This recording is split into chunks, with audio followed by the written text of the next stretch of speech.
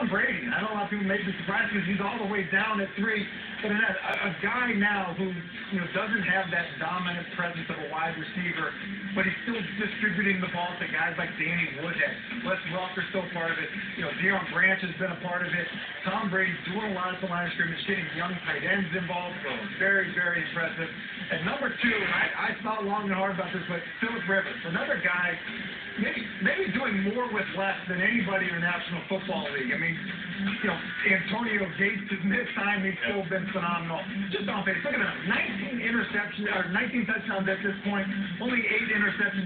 Carrying his football team. He's got no run game. Really has no established wide receiver. It's been tremendous. And at number 1, Peyton Manning. And I thought long and hard about Philip Rivers at number 1, but Peyton Manning at the line of scrimmage does so much, getting his team into the right situation. And then again, talk about a guy that's playing with banged up, or playing with, basically reserve. Jacob Tammey at tight end. Austin Colley's missed a ton of time.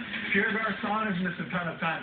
Really doing it with guys that no one knows about. And so, at this point, I'd have to put Peyton Manning at number 1. Brady and Manning this Sunday in Foxborough. Should be a great one. Thank you, Tim.